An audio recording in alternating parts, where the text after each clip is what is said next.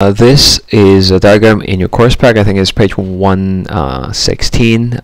So please turn to that page and we can fill it in together. So this is basically a summary of the endocrine system, and what we're going to do is we're going to label the glands, and we're going to write out all the hormones that are coming out from each of these glands. So let's begin with this one at the top, right? That is located at the back of the brain, and this is the pineal gland. Okay, pineal gland. And as you remember, the pineal gland secretes a hormone called melatonin, and melatonin is going to help you go to sleep, basically. All right, so that's melatonin. Next, we have over here on the left. It's a little bit hard to see, but you can kind of guess where it's pointing at. It is pointing at your hypothalamus. Okay, hypothalamus. Let me change the thickness of the pen here. Hypothalamus. Now, the hypothalamus is going to secrete several hormones, and we have those that are going to be stored in the posterior pituitary, right? So store in PP, posterior pituitary gland, right? They are created in the hypothalamus, however, right, which include the anti-diuretic hormone for water conservation, and we have the oxytocin, right, which is important for the letdown of the milk as well as the uterus contraction during labor. We have another set of hormones coming from the hypothalamus, and we call them releasing hormones, right? And the releasing hormones are going to have a direct control on the AP, the anterior pituitary, which include GnRH, TRH, and CRH.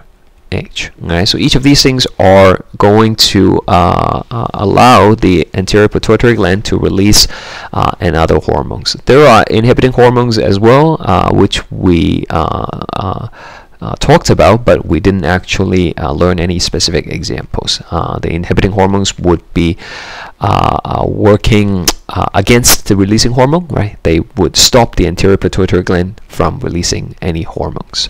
So let's go to the pituitary, right? The pituitary is separated into anterior here, as well as the posterior shown here. So the posterior pituitary gland, right, it's pretty straightforward. It doesn't make any hormone, but it will store the ADH created in hypothalamus, and it will store the oxytocin created in the hypothalamus. And also, what we have here is the AP, right, anterior pituitary gland, and the anterior pituitary gland produces 6 hormones in total. We have the non-tropic, right, which include growth hormone that allows you to grow. Too much gives you gigantism, too little gives you dwarfism. And we have the other, the prolactin, or PRL, and prolactin is what allows women to pregnant women to make milk, right? Prolactin makes the milk. Oxytocin is going to allow the milk to come out. And we have the tropic hormones, right? The tropic hormones targets another endocrine glands, and we have 4 in the order we learned them. It is FSH, LH, TSH, and ACTH. All right, those are all the hormones from the anterior pituitary gland, 6 of them. Moving down, we have the thyroid here. The thyroid gland secretes 3 hormones. We have calcitonin, which helps you bring calcium level back down in the blood when it's too high. We have T3, T4, which are responsible for increasing your metabolism. At the back of the thyroid, right? So this is the thyroid. At the back of the thyroid, which you can't really see, but you know, again, we're going to cheat a little bit. We're going to pretend you are looking at the person from the side, so you might be able to see a little bit of it. Okay, so these 4 tiny glands, right? You would have another 2 like around here and here, behind the thyroid, right? These little ones, they are the parathyroid. Okay, parathyroid gland, and the parathyroid gland secretes one hormone, which is PTH. Okay, PTH. Let me write that again, right, in black. PTH, parathyroid hormone. So PTH is responsible for increasing calcium level in the blood when it is too low. Right. So in that respect, what we can do is we can take out our highlighter, and let's highlight PTH, or let's put a star next to PTH, and we will put a star next to calcitonin, because they are antagonistic hormones. And let's go up here and include a legend. Okay, so the star over here means calcitonin and PTH, they are antagonistic pairs, and they are responsible for maintaining blood calcium homeostasis. All right, so moving on.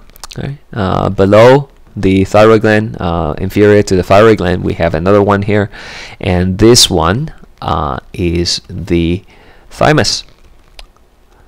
The thymus is responsible for producing thymosin, and in the lecture notes there is only one slide on it. It is responsible for the maturation of T cells, right? The thymosin. If we continue to move down, we see the kidneys here, and on top of the kidneys are the adrenal gland. And adrenal glands have 2 sections to it. We have the outer portion, which would be the adrenal cortex, and we have the inner portions, which would be the adrenal medulla, right? So the adrenal cortex is responsible for secreting hormones for long-term stress, and that includes mineralocorticoids such as aldosterone. Aldosterone will increase sodium absorption and bring your blood volume back up, and increase your blood pressure. And there is another hormones for long-term stress, belongs to the category of glucocorticoids, and the main glucocorticoids is cortisol. All right. So cortisol is going to increase resource availability in the body by breaking down glycogen, breaking down fat and proteins. Next, we have the adrenal medulla. And the adrenal medulla is going to be directly under the nervous control from the hypothalamus, right, through action potential through the sympathetic system, and it secretes 2 hormones, the epinephrine, as well as norepinephrine. Just remember, epinephrine is same as adrenaline. Norepinephrine is same as noradrenaline. They kind of do same things. Okay, they increase your heart rate, increase your breathing rate. You're gonna have pupil dilation, and basically it causes you to have the fight or flight response. Next, we have the pancreas. All right, pancreas is located right here, and the pancreas is special because it is both exocrine and endocrine. It's exocrine gland because it secretes pancreatic juice through the duct into your duodenum. It's endocrine because it produces insulin and glucagon, and these goes directly into the bloodstream. So that's why the pancreas is also an endocrine gland. There is also something called somatostatin in the lecture notes, but I said you don't have to know it for this course. We'll focus on insulin and glucagon. The insulin and glucagon deserve an other star. Okay, so this star means insulin and glucagon are antagonistic pairs. They work against each other to maintain blood glucose level, right? So after a meal, your blood glucose level goes up, insulin will be released to bring it back down. If you're skipping a meal, then glucose level goes down, which will trigger the release of glucagon, and glucagon will try to bring the glucose level back up.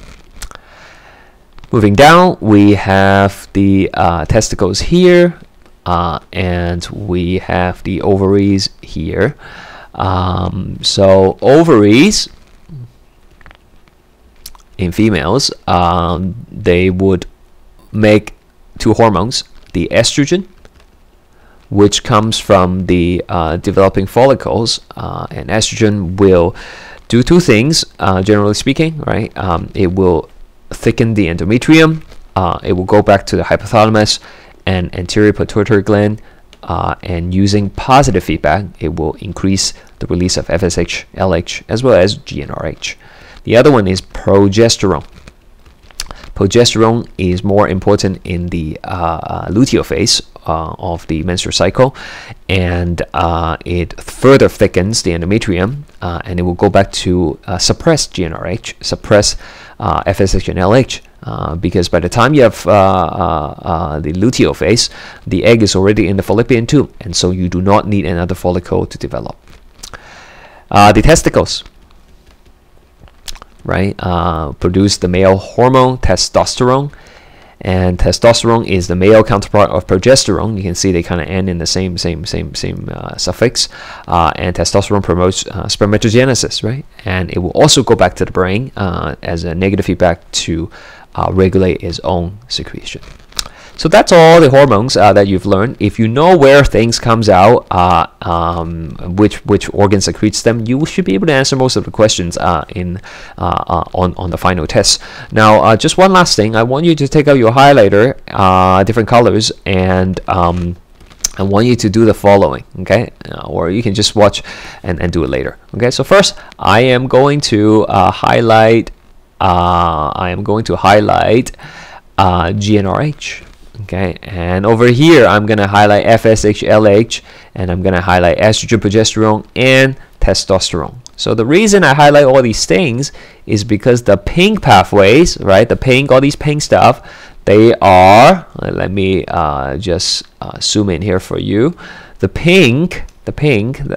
pink stuff we highlight is part of one of the three hypothalamic pituitary axes that we've talked about, and this one is for reproduction, right? So somehow it controls the reproductive system in male and female. The female one is a little bit different because in addition to the regular negative feedback, estrogen does positive feedback. Okay, next we are going to highlight TRH. TRH is thyroid stimulating hormone. Thyroid releasing hormone rather. Okay, the thyroid releasing hormone will go and trigger the release of thyroid stimulating hormone from the anterior pituitary gland, which will travel to the thyroid gland, causing you to release T3 and T4. So all these yellow stuff that I just highlighted, it's the pathway that regulates metabolism. Finally, we have the green one, the CRH. The CRH is going to be released from the hypothalamus, which allows the release of adrenocorticotropin hormone, the ACTH, which would then go down over here to your adrenal cortex, causing you to release these stress-related hormone. Okay, and so the green path is responsible for regulating we can say long-term stress. Okay, long-term stress. So just one last thing, the cortisol usually will negatively regulate itself, but under long-term stressful situation, the central nervous system will override that negative feedback, and so your cortisol level will continue to rise to a level that is much greater than what you would have normally. So please practice drawing this diagram several times before the final test. It's very important that you know where the hormones come from and how they interact with each other. Okay, thanks for watching.